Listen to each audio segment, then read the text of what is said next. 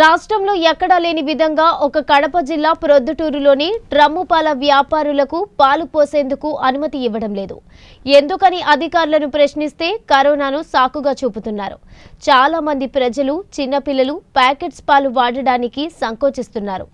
అధికారుల పనితీరు చిన్నపిల్లల ఆకలికి కారణమవుతుందని కడప జిల్లా ప్రొద్దుటూరు బీజేపీ కన్వీనర్ కొవ్వూరు బాలచంద్రారెడ్డి పలు వ్యాఖ్యలు చేశారు.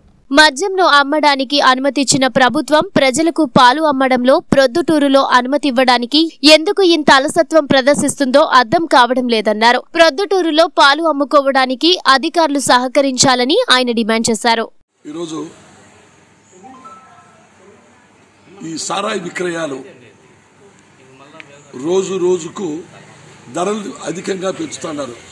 దాని గుండా ఏదో నియంత్రించాలా అని వీళ్ళు అనుకుంటున్నారా కానీ అది రోజు రోజుకు పెరుగుతూ ఉంది. సారాయి రేటు మీరు బ్రాందీ రేటు పెంచినప్పుడల్లా ప్రాణాలు పోతూ ఉన్నాయి.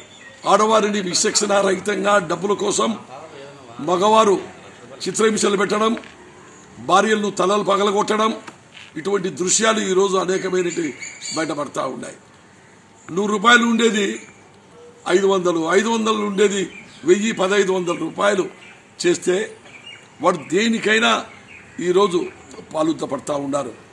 దీని గుండా ఆదాయం పెంచుకునే దానికే కనిపిస్తుందే తప్ప ఇది నియంత్రణ కింద ఇది కనపడలేదు. బ్రాందీ షాపులు మేము తగ్గిస్తామంటున్నారు. ఇక్కడ సారాయి కాల్చడం కూడా పెరుగుతూ ఉంది. దయ ఉంచి సారాయిని కట్టడి చేయండి. పాలను అమ్ముకునేటోళ్ళ మీద మటుకు మీ ప్రతాపాలు చూపుతూ ఉన్నారు.